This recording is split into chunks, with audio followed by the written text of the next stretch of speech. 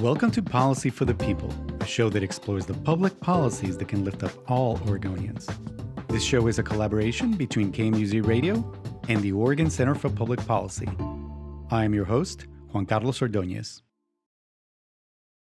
Tax season's coming to an end, so it's a good moment to discuss the vital role that our tax system plays in our lives. At its best, the tax system makes the economy work better for everyone. At its worst, it deepens existing economic injustices. In this episode of Policy for the People, we're talking about our tax system and two aspects in particular. In the second half of the show, we focus on the importance of having a well-funded Internal Revenue Service, IRS, the nation's agency responsible for collecting and administering the tax system.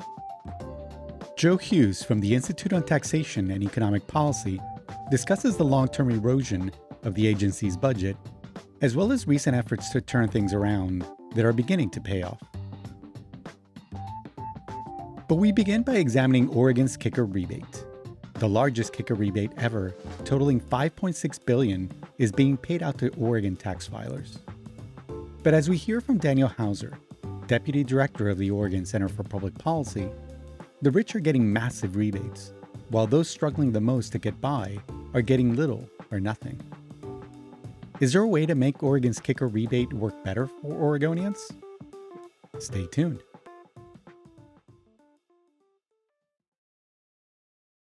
Daniel, as we're recording this, tax day is just around the corner. And for those who have prepared their Oregon tax returns already, they may have noticed line 38, the place where tax filers can claim their portion of the Oregon kicker rebate. Can you give us a quick explanation as to what the kicker is and why it's being talked about so much this tax season? Absolutely. So the kicker is a particularly hot topic this time of year, especially because it's the biggest kicker Oregon has ever seen. $5.6 billion is on track to go back out to tax filers this year. And it's the largest in percentage terms and dollar terms. It's more than double our largest bigger kicker. I mean, it is just far and away a record-breaking kicker. And first half of your question, what is the kicker, right? Every state budget process requires the state economists to forecast how much revenue will come into the state coffers over the next 2 years, right? Over that next budget period. And if the actual revenue brought in is 2% or more over what the state economists forecasted, then every cent over their guess is returned through a kicker rebate, right? Not just the amount that's over that 2% threshold. And then the kicker, that amount over what they guessed 2 years prior, is distributed back out to tax filers based on their tax liability for the prior tax year after deducting taxes paid to other states. And it's a little bit more complicated than that, but that's largely how it's calculated. And to be clear, this is an impossible task we're asking the state economists to do. I mean, fundamentally, guessing what will the global economy, the national economy, and then Oregon's economy do over the next 2 years is impossible. And not only do they have to guess these broad economic trends, but they have to very specifically figure out how much revenue is coming in through personal income taxes, right? How many people got laid off? How many people got a raise? What did the stock market do? It's an impossible task. And if they were able to do it perfectly, they would not be working for the state economist's office, right? They'd be billionaires, right? They would be the most successful financial forecasters in world history. What is your assessment of the kicker as public policy? How well is it serving the interests of Oregonians? The kicker fails about any test you could imagine for defining good public policy. It is absolutely something that makes budgeting more challenging for the state by causing large swings in resources available for investing in families, investing in communities. It's unpredictable. It really just undermines the interest of all Oregonians. Let me give you an example of why this is the case. If we were able to invest the kicker every single budget period that it's, over the last decade that it's been on track to happen, we'd have $10 billion or more dollars that we could have spent on investing in the behavioral health system in Oregon, on expanding access to affordable housing or making childcare more affordable. We could have done so much to improve the lives of people in our communities and to address the biggest challenges confronting the state. And instead, it's just kind of kind of gone out sporadically every couple of years. We have a kicker of some size, and it's really undermined the future for all Oregonians. What about how the kicker impacts economic inequality? And of course, we're living at a time of vast income inequality. How is the kicker performing in that sense? The kicker absolutely deepens and worsens economic inequality. The personal income tax system is one of our very most progressive taxes, right? The personal income tax system in Oregon does tax the richest people more than the poorest people. And that helps address the really gaping economic inequality that exists in our state. But what the kicker does is it cuts that back significantly. So if you consider the current kicker that's going out, it's around 45% of personal income tax revenue is then being kicked back out and returned to tax filers. So that means of our biggest, most progressive tax in Oregon, we're cutting it in almost half, right, because of the kicker. And that's really undermining the state's efforts to address income inequality. And to give you an idea of like just how unequal the kicker is this time around, the median Oregonian, right, a typical Oregonian in the middle, if you were to line up every Oregonian, the one who made the absolute middle, right, the 50th in a line of 100 Oregonians, their kicker is going to be just short of $1,000. The top 1%, right? The very richest 1 in 100, the 1% at the end of that 100-person line I described, their average kicker is forecast to be about $45,000, almost $45,000. And if you were to look at the Oregonians, the 20 standing at the poorest side of that line, right? The bottom 20% of Oregonians, their average kicker is $60, 660, right? Maybe 2 trips to Taco Bell if you only have one kid, right? Like not very much money compared to $45,000 for the richest 1% of Oregonians. And it actually gets worse at the extremes. The richest 100 Oregonians, right? The 100 Oregonians who made the most in that single year are forecasted to get average kickers of more than $800,000. $800,000 going to each person on average that are the richest 100 Oregonians. It's so mind-boggling to consider that we're giving the people struggling most to survive $60. The people who already have 4 homes and a yacht, $800,000. And what about its impact on racial inequality? We know that, of course, there's vast inequality along racial lines because of a whole host of historical reasons, public policy choices, past and present. So, are we seeing an impact along racial lines from the kicker?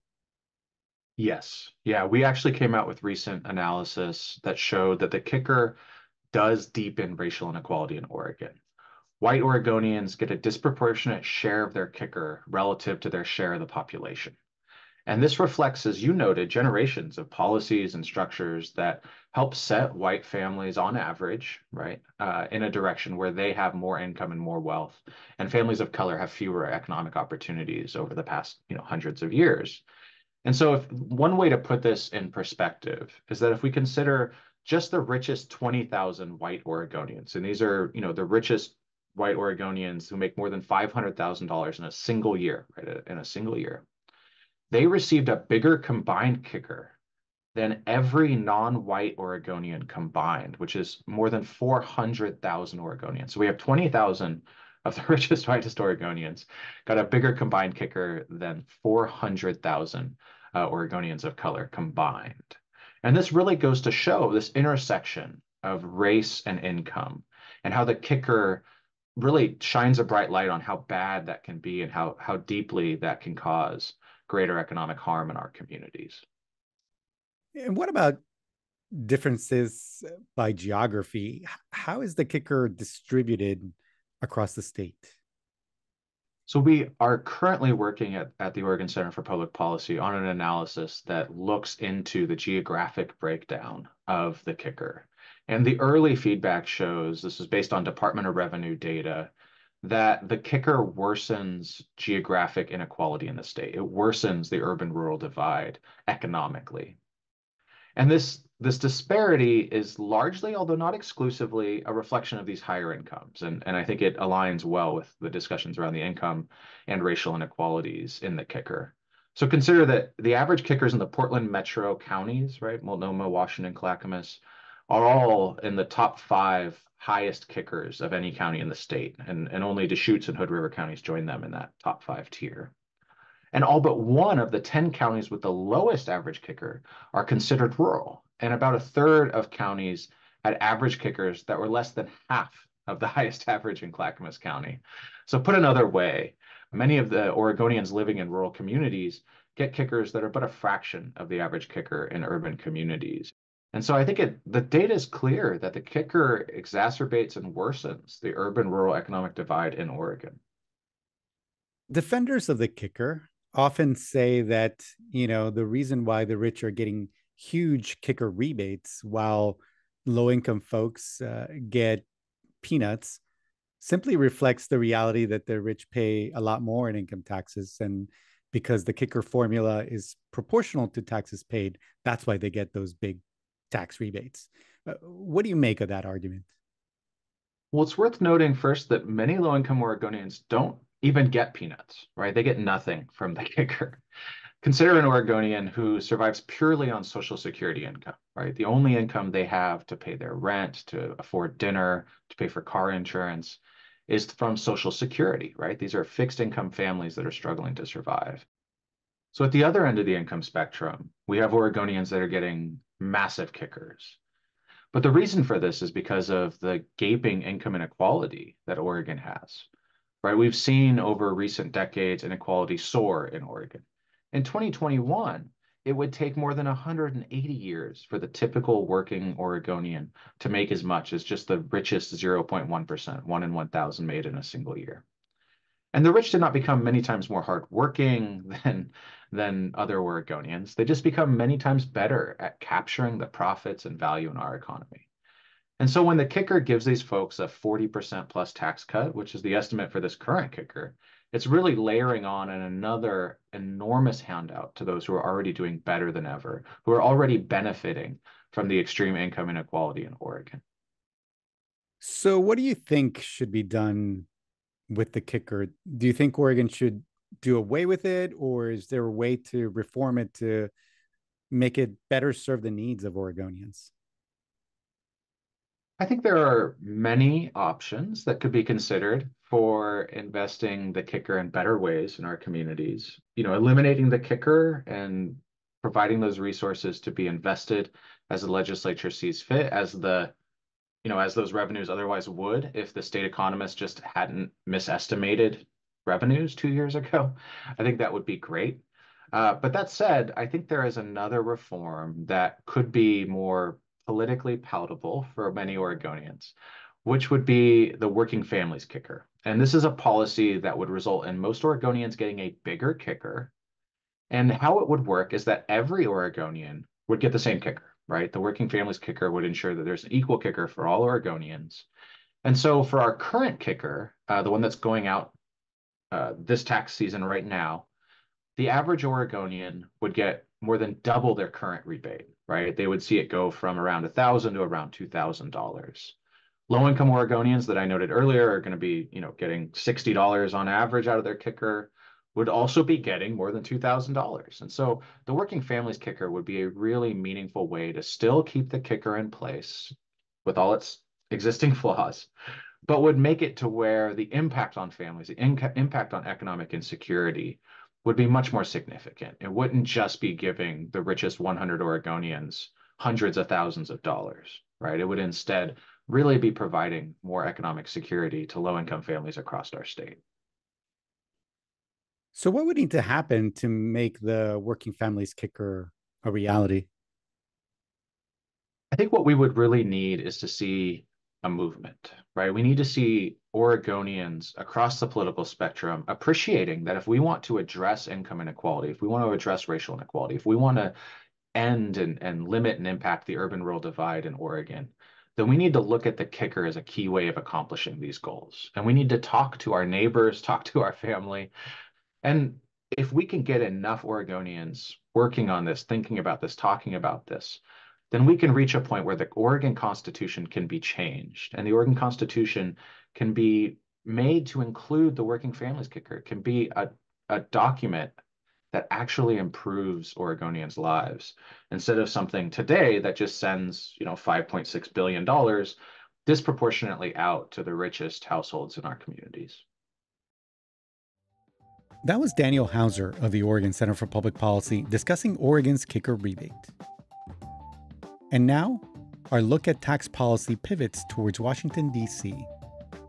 For over a decade, Congress has allowed funding for the Internal Revenue Service to wither, to the detriment of ordinary folks and to the benefit of wealthy tax cheats. According to Joe Hughes, a federal policy analyst with the Institute on Taxation and Economic Policy. But new funding for the agency has begun to turn things around, even as the threat of cuts to the IRS's budget remains. Here is my conversation with Joe Hughes. Joe, welcome to Policy for the People. Thank you so much for having me. So, Joe, in a recent article that you wrote, you point out that just a few days ago, President Biden signed legislation to keep the government open. And one of the items in that piece of legislation, one of the things demanded by congressional Republicans, was a cut of $20 billion in funding to the IRS, the Internal Revenue Service. And we're going to get into the details of the ups and downs of funding for the agency that collects taxes for the nation. But let me start by asking, why is this issue, the level of funding for the IRS, something that Oregonians should care about? People should care about the IRS funding because the IRS is one of our government's most essential agencies to actually performing the duties of a government. Most people don't really love paying taxes, of course, but people do generally like the things that taxes pay for. They like schools, highways, health services, income support for the elderly and disabled, food and drug safety, all of these things. If you care about them, then you need a revenue agency to protect them. And you also need a revenue agency that is appropriately staffed, has up-to-date technology, and has the capability to reduce the taxpayer's burden in terms of the time and cost it takes to file a tax return. And on all of those fronts, in terms of collecting the amount of revenue that it's supposed to collect and making life easier for most taxpayers, the IRS was simply failing for the past decade due to repeated budget cuts. Can you walk us through what's been happening to the budget of the IRS in recent years, as well as over the longer term? So most recently, the Inflation Reduction Act, the IRA, that was signed at the end of 2022, gave the agency this huge increase in funding. It was about $80 billion in funds that was supposed to be used over the next 10 years to modernize the agency and increase its workforce. And why that was important was because starting in the 2010s, the agency's funding was repeatedly cut. This was part of the broader austerity campaign of the Great Recession era, where essentially every economic woe that you could imagine was blamed on government spending. But if the idea was to close the deficit by cutting IRS funding, well, the funding cuts did just the opposite. In general, with most agencies, it's true that if you cut the agency's funding, you're going to have some decline in the federal deficit. But there are a select few agencies that bring in more money than they spend, namely the IRS. That's the big one, right? It is the revenue agency that our federal government depends on. So between 2010 and 2021, the year before the new funding was allocated under the IRA, the agency's funding had been cut by a fifth in inflation-adjusted dollars. Meanwhile, the number of tax returns was rising all along. And the number of complex tax returns that are really difficult for the IRS to audit, like big partnerships or returns for wealthy people who can afford big accounting and legal firms, those grew even quicker. The number of tax returns from people making more than $500,000 grew by 70% between 2011 and 2019. But at the same time, the types of technology like AI or machine learning that the agency could have been leveraging to help sift through returns and identify the most suspicious ones, that technology was exploding, but the agency had no capacity to develop new business systems. So they were basically still using the same technology and procedures that they had been using in the early 2000s, or in some cases as far back as the 60s or 70s.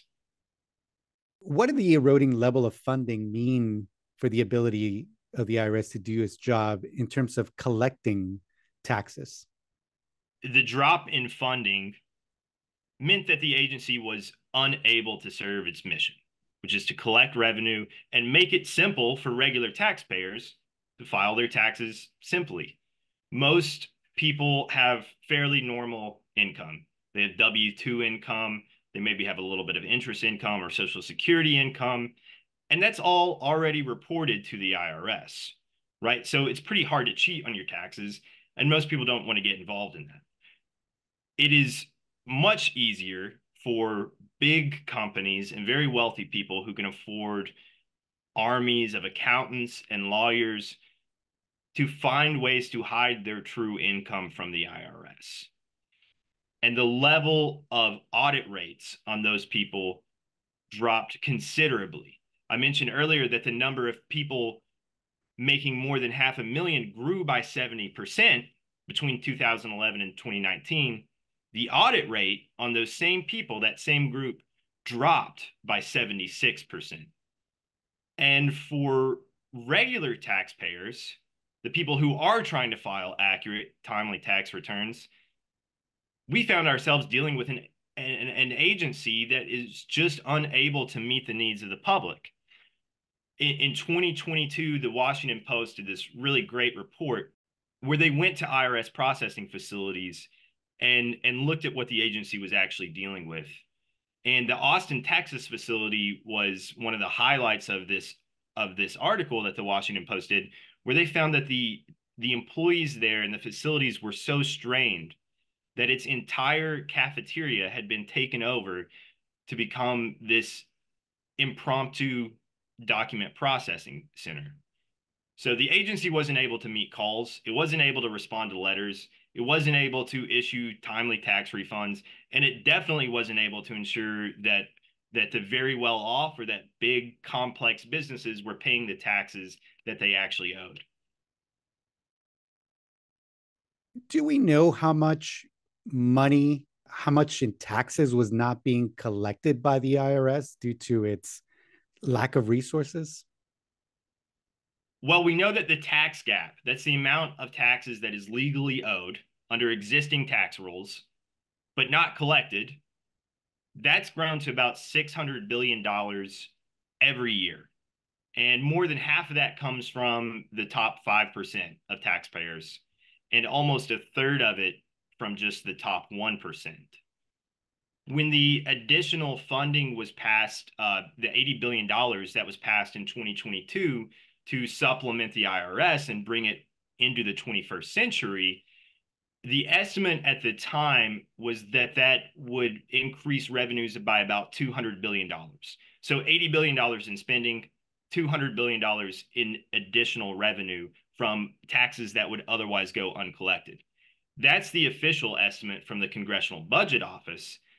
But I'll point out that others have said that that estimate is actually quite low because CBO doesn't consider behavioral effects, among other things. That is, when people know that the IRS is more likely to audit them, has better resources, they're more likely to file their taxes correctly in the first place. Researchers at the Treasury Department, for example, have said that the actual revenue increase that we should see from the additional funding is probably more like $400 billion, twice the estimate from CBO. So in other words, this study by the Treasury is finding that increasing the budget of the IRS more than pays for itself, and that it allows the agency to collect more in taxes owed by wealthy people who are not paying what they owe. Is that basically the point of this study? That's exactly right. And that's not just the Treasury's finding. That is every serious piece of research that has been done on this has found that increasing the IRS's funding increase more than pays for itself because of how much it increases revenues from people who owe taxes.